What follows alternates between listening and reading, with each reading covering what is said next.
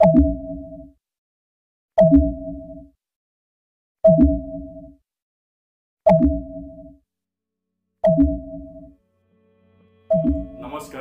মৃণালজিৎ ব্লগছলৈ আপোনালোকক স্বাগতম জনাইছো। আজিৰ এই ভিডিঅ'টি ঘৰতে কেনে ধৰণে হ্যান্ড স্যানিটাইজাৰ বনাব পাৰি তাৰ বাবে কিছু আভাস দিবলৈ আপোনালোকক প্ৰয়াস কৰিম।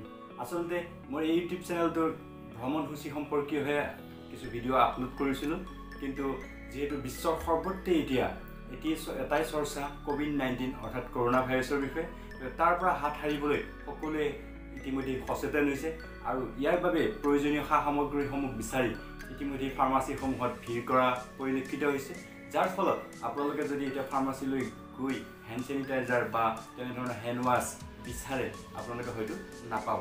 ঠিক তেনেদৰে মই ফাৰ্মাচীলৈ গৈ বিমুখ হৈ উভতি আহি শেষত ভাবিলোঁ ঘৰতেনো কেনেধৰণে ইয়াক বনাব পাৰি এটা চেষ্টা কৰি চাওঁ। ঘৰতেই কেনেধৰণে আমি হ্যান্ড স্যানিটাইজাৰটো বনাব পাৰিম তাৰ বাবে এই ভিডিঅ'টি আপোনালোকক দেখাবলৈ যত্ন কৰিম। ইয়াৰ বাবে বৰ বিশেষ বস্তুৰ প্ৰয়োজন নাই। আমাৰ ফাৰ্মাচীতে এতিয়াও আপোনালোকে খুব সহজতে উপলব্ধ হ'ব স্পিৰিট, যিটো এলকহল। ইয়াৰ দামো খুব বেছি নহয়, খুব 20 টকা বা 25 টকাৰ ভিতৰত। তাৰপিছত হেক্সিডাইন আৰু গোলাপবৰী বা গোলাপজল, আৰু আপোনালোকে ইয়াৰ ঘৰতে খুব সহজেই উপলব্ধ এল'ভেৰা। তাৰ উপৰি আপোনালোকে দোকানত পাই যাব 20-30 টকাৰ সুলভ মূল্যত এনেধৰণৰ স্প্ৰে আৰু ঘৰত যিকোনো এটা আন উপযোগী বটল।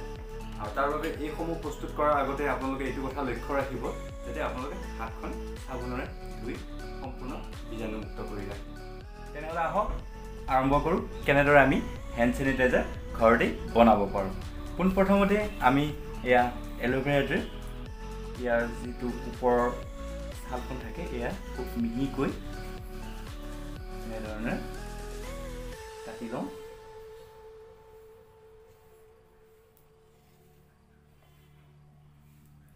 এনেধৰণে মিহি ছালখন কাটি লওঁ।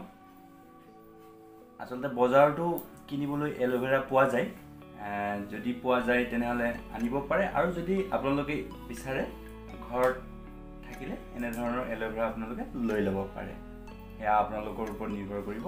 আমি বনাই থকা চেনিটাইজাৰৰ এই মিশ্ৰণটোত এল'ভেৰা ব্যৱহাৰ কৰিলে আমাৰ হাতৰ ছালখন মসৃণ কৰি ৰখাত অৰ্থাৎ শুকান হোৱাত সহায় কৰে।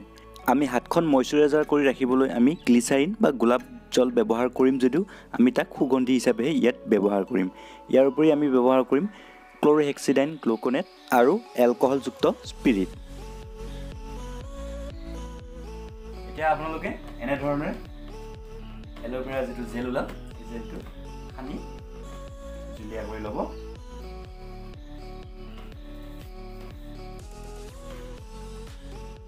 এনেধৰণে কিছু সময় এল'ভেৰা জেলটো গলি থকাৰ পিছত এনেধৰণে জুলীয়া হৈ গ'ল, আৰু এইখিনি মই এটা পাত্ৰত ভৰাম। এইটো পাত্ৰত অকণমান অসুবিধা হ'ব, মই এই মগটোতে লৈ লৈছোঁ। প্ৰথমতে গোটেইখিনি বস্তু প্ৰস্তুত কৰাৰ আগতে মই সম্পূৰ্ণ চাফ চিকুণতাৰ প্ৰতি সজাগ হৈছোঁ, আৰু এইখিনি ইয়াতে দি ল'লোঁ।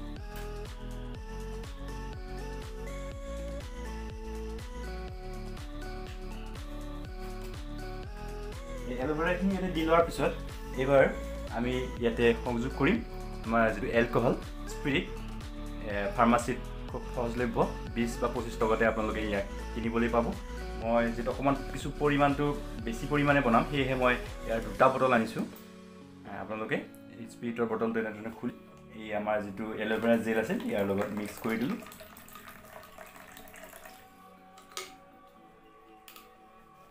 যিহেতু পৰিমাণটো কিছু বেছিকৈ বনাম, সেয়েহে মই 2টা আনিছিলোঁ এলকহল স্পিৰিট। এই 2টা মিক্স কৰি ল'লোঁ।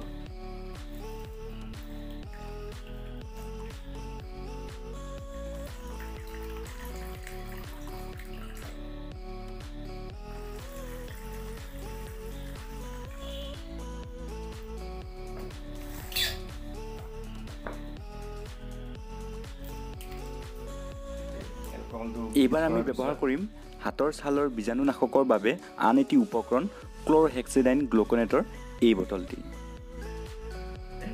ইয়াৰ কিছু পৰিমাণৰ আমি ইয়াতে দি লৈছোঁ। ইয়াৰ পিছত আমি গোলাপবৰী অৰ্থাৎ গোলাপ জল বা গ্লিচাৰিন এই 2টা বটলৰ ভিতৰত যিকোনো এটা দিব পাৰে। মই কিছু পৰিমাণৰ গ্লিচাৰিন ব্যৱহাৰ কৰোঁ আৰু গোলাবোৰো কিছু পৰিমাণে দি লওঁ কিছু পৰিমাণে গ্লিচাৰিন দি ল'লোঁ ইয়াতে মই সুগন্ধিৰ বাবে তাৰপিছত এইটো হ'ল গোলাপ জল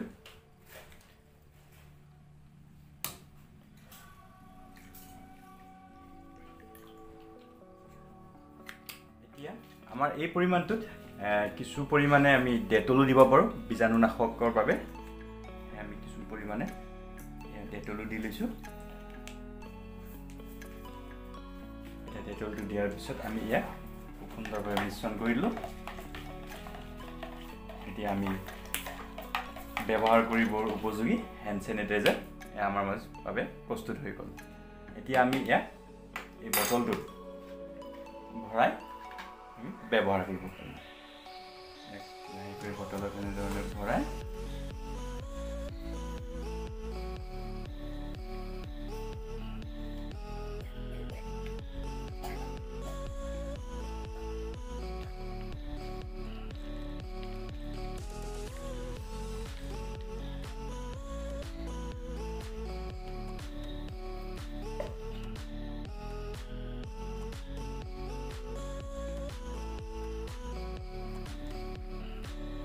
বজাৰত কিনিবলৈ পোৱা এডাল স্প্ৰেডাল আমি ইয়াতে লগাই দিলোঁ এতিয়া সম্পূৰ্ণ ব্যৱহাৰ কৰিবলৈ সাজু